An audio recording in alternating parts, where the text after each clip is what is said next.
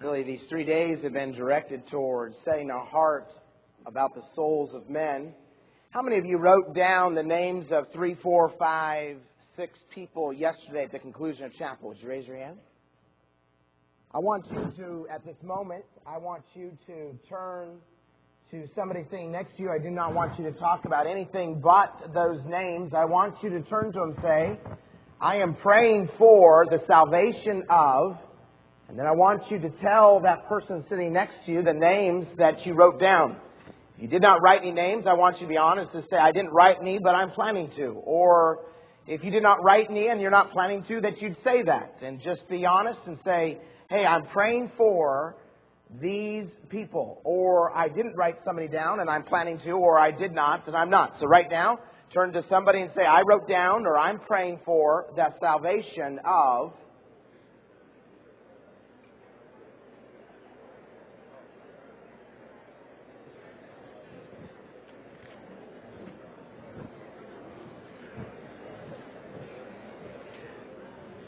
Please take your Bibles and turn to Romans chapter 10. Romans chapter 10, verse 13, it says that for whosoever shall call upon the name of the Lord shall be saved. We see a promise. We see that this promise has a responder. Whosoever requirement shall call, result saved. We see the prerequisites. Really, for them to believe, they must hear. And for them to hear, we must preach. And for us to preach, we must go. Would you pray with me? I want you to close your eyes. I want you to pray once again for these 3, 4, 5, 6 people. It could be a mom, brother, co-worker, friend that you went to public school with, kid you went to Christian school with that's drifted.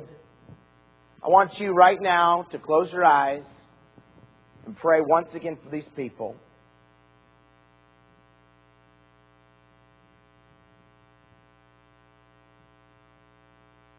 Lord, help us to see this world from your eyes.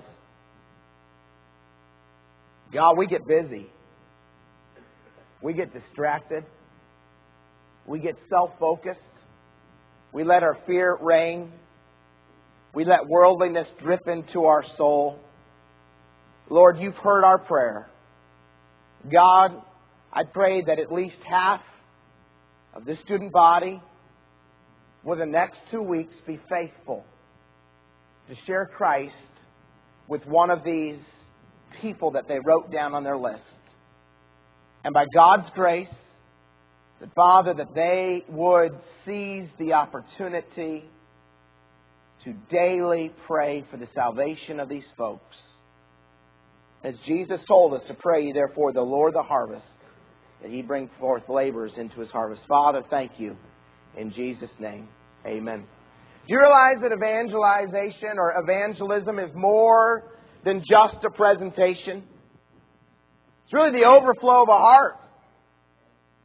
You see, the woman at the well, she quickly told all of the men in the village and the people of the village what Jesus Christ had done in her heart. The demoniac of Gadara, he goes back and he wants to share with everyone he can. You see, evangelism is more than just a presentation. In fact, if I was to talk to many of you, you could in fact tell me much of what is needed to share Christ. You could stumble your way through the Romans road. You could find a gospel tract, a bridge tract. You could find another tract, and you could walk somebody through it. One of the best soul winners I ever knew was a man by the name of Kyle Sullivan. He'd been saved for just a few short months, and he's sharing Christ. He didn't go through Christian school like some of us did. He wasn't homeschooled. He didn't grow up in a church that preached Jesus Christ. He grew up as a Catholic, yet at 2 months he was sharing Christ. Why? Because evangelism is more than just a presentation. It's the overflow of your life. A believer who's reading the Word, a believer who's seeking God's face in prayer, a believer who's enjoying walking in the Spirit, is a believer who will be sharing Christ. They will look for ways to build redemptive relationships. You see, it is true that sometimes we're to be light. We're to go and just share Christ wherever we go. A gospel tract out of the hands. A quick verbal presentation from the lips. Perhaps going door to door. And perhaps we are to be light, but many times we're called to be salt as well. And where we're building redemptive relationships, but let's be honest, some of us, we don't have any relationships with people that are lost. We don't know anybody in a personal way because some of the weaknesses of our conservative culture is that really we look around at the lost, and if we're not careful, we can cast a judgmental eye. We can look at them as people we need to separate from. But truly, we're to be people that we are going after with redemptive relationships, building relationships and rapport for an opportunity to share Christ. And sharing Christ for the average Christian is as simple as three things. Know your own personal story. Know your testimony. Know how it is that you came to Christ. Are you different? You see, know your story, but then know the Scriptures. Take the time to learn and to make a map and go through the Romans road, starting in Romans 3:23 or Romans 3:10, and talk about how that we're all sinners, and talk about the penalty of sin in Romans 6:23, and go to the fact that Jesus Christ paid the price, Romans 5:8, and then come to the Scripture that we're at now, Romans 10:13. Map out your Scriptures. Take the time. If this Christmas, on your break, you get a Xbox 360 and some new games, you will take the time to know how to play that game. You will take the time, perhaps, to stumble through the game and open up the manual and then read through that game and the different nuances. You'll go online. Look up here, please. You'll go online and get cheat codes. You'll go online and get hints. Because you'll care about mastering that game. And it's time for some of us to care about mastering the Scriptures that are associated with the gospel. But you know what? Know your story, know the Scriptures, but know your Savior. I want everyone to look up here. Do you know why we are in a sorry state in sharing Christ? Because many of us just don't love Jesus. The fires of our personal walk are at an ebb. The passion to know Christ and fellowship with Him in sufferings is low. You see, know your story, know the Scriptures, but know your Savior. And I believe as we look at this passage of Scripture that it's time for us to remember how great the promise of our salvation is, and remember how great our responsibility is to the lost. The promise is, whosoever shall call upon the name of the Lord shall be saved. I want you to scroll back the hours, scroll back the week, scroll back the time. And I want you to remember when you ask Jesus Christ to be your Savior, the text tells us there's a responder, that whosoever shall call upon the name of the Lord shall be saved. There's no difference between the Jew or the Greek, Romans 10:12.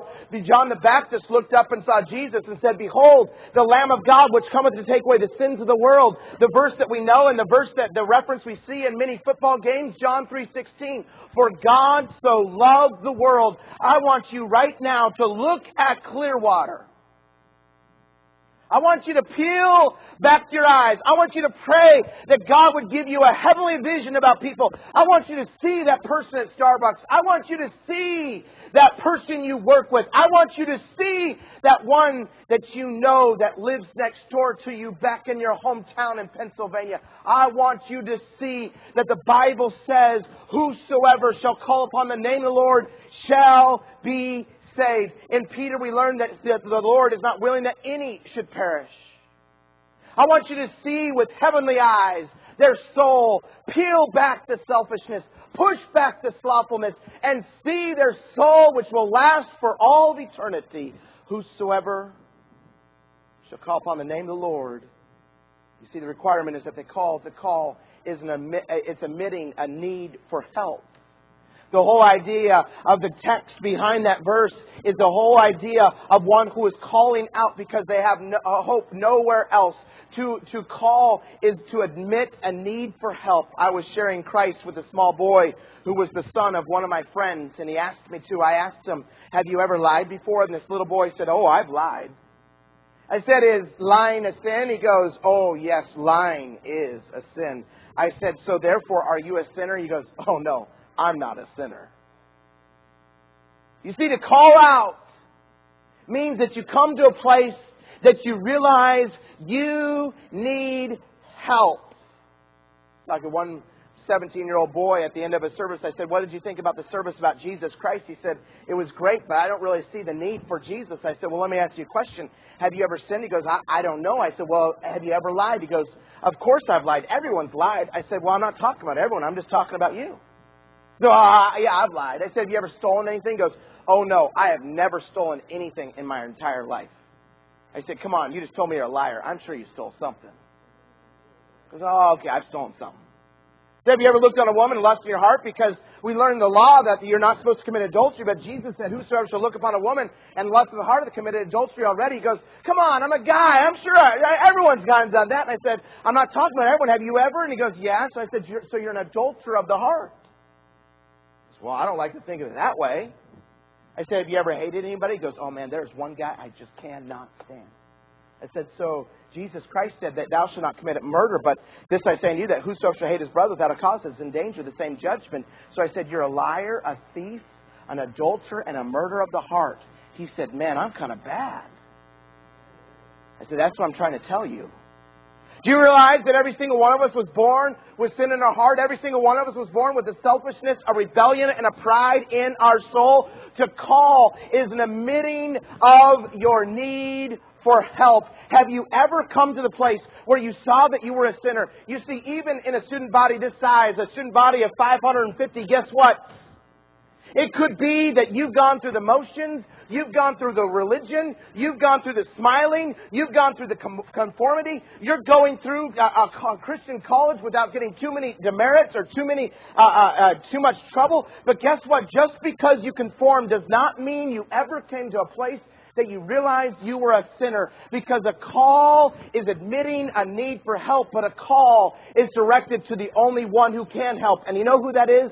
Jesus Christ. It is so good for us to go back to that time that we asked Jesus to be our Savior, because when we start to meditate on and we remember how great Jesus Christ's salvation is, we want to share it with other people. You see, if there's no passion in our heart to share Christ with others, it's because we've forgotten really what Christ has done for us. Because really this treasure that we have is in earthen vessels. And if our gospel be hid, it's hid to them that are lost. And we're to take that vessel of our earthen treasure with all of its coins and pull it down and throw it down and let the coins of our soul, the coins of our life, the coins of our gospel be dispensed to those that are spiritually poor. Jesus said, I am the way, the truth, and the life. No man cometh unto the Father but by me. Look at me. We walked our way through half of the world's population yesterday. We went through India. We went through the Muslim countries. We went through Asia. Can I tell you something? If they hear not of Jesus Christ, if they do not trust in Jesus alone, they will spend eternity in hell. Did you hear me? Your neighbor, if they do not trust in Christ, will spend eternity in hell. Your coworker, your relative, your cousin. I have an uncle that I've been sharing Christ with for many years. First time when I was 5 years old, I walked up to Uncle Maury. I said, Uncle Maury, would you please be saved? And he looks at me, and I don't know why he told a 5-year-old this, but he looked at me and he said, Will, I can't wait to go to hell to party with my friends. Hell is no party.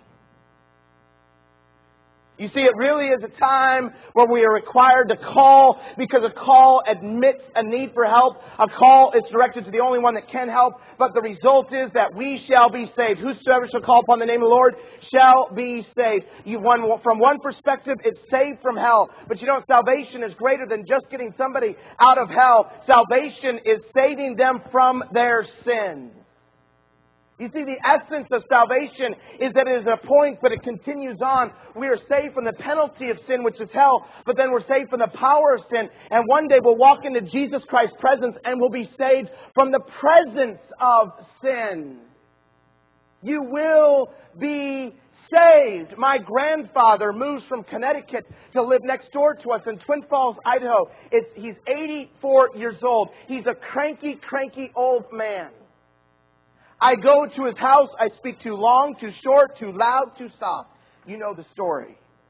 He didn't want to spend time with us. Instead, he'd write us a $20 check. I remember every Christmas looking at that check thinking, you know what? I'd rather a relationship than just money. We're all that way. You know what? My grandfather, 86, he gets so blind, he can't see. He starts to listen to books on cassette. My mom slips him the New Testament, and as he begins to listen to the New Testament every day, guess what? Faith comes by hearing, and hearing by the Word of God. And at 86 years old, my grandfather puts his trust in Jesus Christ alone. I think that's pretty cool. Would you raise your hand? How many of you have a loved one that you feel like it's almost impossible? You've tried to share Christ. They pushed you off. You've tried to tell them of Jesus, and they're not listening anymore. How many of you have somebody like that? Would you raise your hand? Can I tell you something? There is hope, because the Word of God works.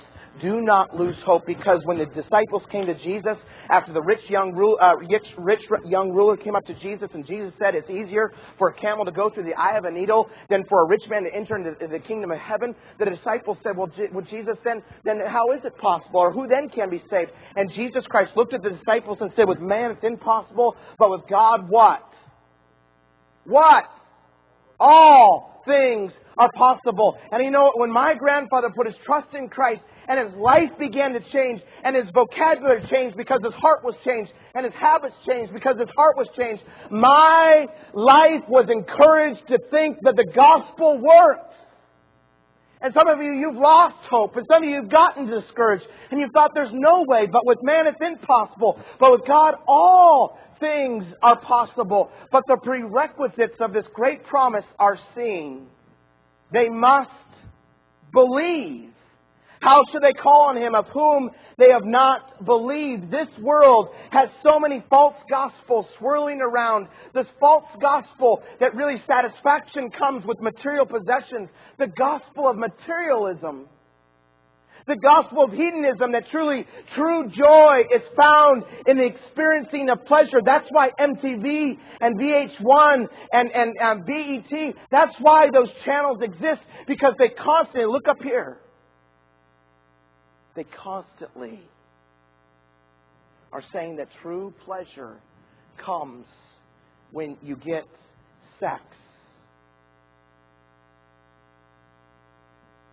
But there are people who have slept with thousands of people, did not find Christ, and now are experiencing eternal judgment.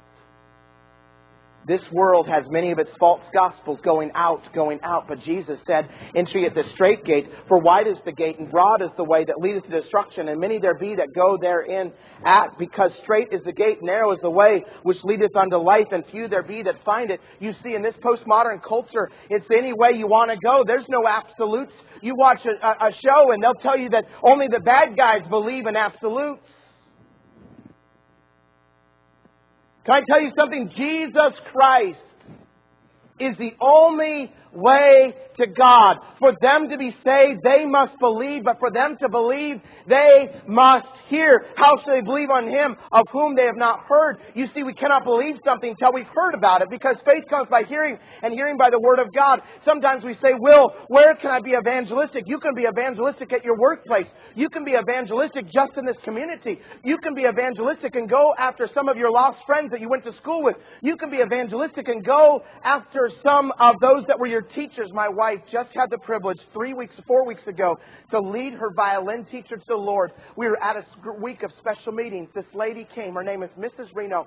She was petite. She was professional in her demeanor. She was high class. She came to a special evangelistic dinner that we were having. I got done preaching the gospel. She did not respond. And my wife looked at Mrs. Reno and said, Mrs. Reno, I want to spend eternity with you. Mrs. Reno, do you know for sure that you know Jesus Christ as your Savior? And Mrs. Reno, with all of her prim and proper demeanor, she begins to weep and say, Christy, I don't know if I know Christ. And they sat down in a little room, and for the next half an hour, my wife led her through the Scriptures and showed Mrs. Reno that she was a sinner, and that Mrs. Reno, though she was high class, still needed to put her trust in Jesus Christ. And right there, Mrs. Reno prayed and asked the Lord to be her Savior. And she looked up at Christy with tears coming down her face and said, I feel like I just got set up. She said 2 years ago, a composer that I was working with came by and he shared Christ with me. And he gave me a little piece of paper, a little pamphlet that had Bible verses in it. And I read it, and right then I thought I should be saved. She said a couple months ago, I opened my Bible and that pamphlet fell out, and I read it again, and I knew I should be saved. She said, your husband was preaching tonight, and I just knew I should be saved. But when you asked me, I just couldn't put it off any longer. How do they believe except they hear? There was a kid that came to camp, one of the camps I was preaching at. He had swear words written all over his arms. He dressed total goth. He wasn't just a wannabe. He was a goth kid. And so here he is. He's just dressed up. And Kirk was angry at everything. He was swearing up and down the counselors. He was trying to sneak around, find music. Finally, we almost had to let him go back home. But I said, let's wait one more day. And I pulled him in the office. And I was getting ready to talk to him. And he said he didn't believe in the Bible. He didn't believe in heaven, hell. He didn't believe in God. And so as I'm walking in, somebody just said a phrase to me. They said, don't prove the sword, use the sword. It's a quote by Charles Spurgeon. They didn't even know I was going to talk to Kurt. They just happened to say, I just heard a quote. Don't prove the sword, use the sword. And I sat down with Kurt and I began to have him. And I said, since you don't believe in the Bible, since you don't believe in God, there's nothing to be afraid of. You don't need to be afraid of this if you don't believe in it. So why don't you just read some of the verses that I want you to read. And then for the next 40 minutes, we just read through a bunch of the Scriptures. I started in Genesis 3 and how the advent of sin. And I took them to Isaiah and showed them how Satan rebelled against God. I took them to Revelation and showed them what the end of Satan is. I took them to Exodus, made them read the law. I took them to Romans 3 and told them how we've all broken the law. I took them to Romans 5 and so that Jesus Christ died for us. And he looked at me after about 40 minutes and said, can we be done? And I said, sure. It's Friday. He leaves Saturday. We get a phone call from his youth pastor on Monday. And his youth pastor said, Will, the first person down the aisle Sunday morning was Kurt. He took pastor's hand and he said, I need to be saved right now. He said, I can't get all those verses out of my head. Don't prove the sword. Use the sword. It's time for some of you to take out that rusty sword and start wielding it. It's time for you to take it out and start sharing it, whether it goes out in gospel tracts, whether it goes out in 2-minute gospel presentations, whether it goes out in your life. You see, they must believe, but for them to believe, they must hear. But for them to hear, we must preach.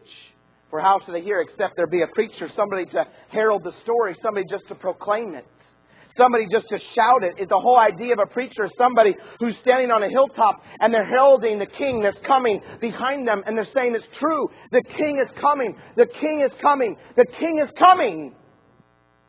Specifically, it could be one that's called into full-time Christian ministry. But whether it's full-time Christian ministry or you're just a full-time Christian, we are all called to preach. Your mouth is to preach. You're to be light. Your life is to preach. You are to be salt. Know your story. Know the Scriptures. And know your Savior. Do you know why many of us cannot share Christ with others? Because our testimony is so foggy. I remember coming home my first summer from Christmas, or my first Christmas. I got home, and one of my best friends, he went down to Salt Lake for a Grateful Dead concert. He came back with a bunch of LSD because hippies follow the Grateful Dead. He comes back to the Twin Falls, Idaho. He'd been on a 3-month high. He'd alternate LSD and marijuana because it gave him a longer high. And I looked at him. I couldn't figure out what his problem was. He had a cousin who's lost, unsaved. His cousin to me was talking about the Scriptures and finally said, I don't know why I should be saved. Look at my cousin. You know what? Some of us, we claim Christ's name, but we don't live like Christ. I had one man, he said, I like Jesus Christ, I just don't like His followers. Could it be why you have no gospel witness is because your cousin knows how that you're being immoral? Could it be why there's no gospel witness is because you sat down and watched the porn? Could it be that there's no gospel witness is because you're bitter at your parents? You're so self-focused that you have no concern for others? We must preach. But to preach, there must be a life of walking with Jesus Christ. We can come up with excuses why we don't share Christ. We can say, I don't know what to say. Yet if we wanted to know, we'd figure it out. We can say, I'm just so scared. But God has not given us a spirit of fear, but of power, love, and a sound mind. I just don't know. Let's just be honest. The reason why we do not share Christ is because there's a distance from the heart of God. William Burns, one of my heroes, a Scottish evangelist. As a boy, he's 17 years old. He goes to the big city of Glasgow, and his mom can't find him. And finally, she finds him. He's in an alleyway, and he's got his hands over his face, and he's weeping. And she says, what's the matter? And he said, the thud of these Christless feet on their way to hell deafens my ears. William Burns, he spent the rest of his life just serving God in China, and he dies, and they put it on his tombstone, the man of the book. Hudson Taylor walked up to a Chinaman and said, do you know William Burns? He said, no, William Burns. All of China knows he's the holiest man alive. You see, the greatest thing that you could do to prep your soul in sharing Christ is that you'd walk with God. Because sharing Christ is not just a mental exercise. It's the overflow of the heart. You see, I could sit down with somebody and I could tell them truths. But without the power of God, it would do nothing. Because salvation is not just a mental acquiescence to a bunch of facts. It's a heart submission to the will and the way of God. It's God doing a work in the hearts of man. We need the power of God in our life. We must preach, and therefore we must go. How should I preach except they be sent? Do you realize we've all been called? Do you realize that whether or not we're called in to be a preacher, an evangelist, or a teacher, or whatever we say in full-time service, that we are all called to be full-time Christians? My father-in-law is a doctor in Denver, and you know, he's not a perfect man, but he sure loves God. You get on the phone with him, and in a few minutes, he's talking about God. He's talking about a book he read. He's talking about something of the Bible. He's constantly looking for somebody to share Christ with. Do you realize that whether or not you're called to full-time ministry, you are called to be a full-time Christian? There's some of you men that you want to so badly. You've got it in your heart. In fact, I think it's from God. You want to be a businessman. You want to be in marketing. You want to be in sales. And you know it's the will of God. Well, do the will of God, but go and use it as an opportunity to share Christ. It's not two worlds. It's not God world and business world. It's God's world. And one guy my age, he worked for Deloitte. He's an accountant. Do you know what he is? He's a lay youth pastor in Nashville, Tennessee. And he does his 40 to 50 hours, and then he runs youth activities for the church, and he teaches a Sunday school. This church of 120, guess what? They don't have enough money to pay a full-time youth pastor. But this man and his wife, they stood in the gap, and it could be that you want to be in marketing. You want to be in graphic design. It could be that God wants to be an interior decorator. I don't know what God wants for you, but this I know from the Word, that all of us are called to take the gospel to the lost. Amen? And I grew up in Idaho, 40% Mormon in my town. 3 hours away, there's towns of 97% Mormon, 98% Mormon. And there's church planners all up and down. I'm going to be with 3 church planners. And we're going to park for a couple weeks. And we're going to do all sorts of evangelistic events. You know what those church planners need? They need you to get married to that one you love, and then you guys go give 3 years, and you get a job in that town of Boise, Idaho, Pocatello, Idaho, Salt Lake City, and you get a job, and you park in that church, and you become a faithful deacon, and you find a place to serve, and you bring lost people into the church. God could use you, and He wants to use you, but it's time to go. You're not at this college to just get facts.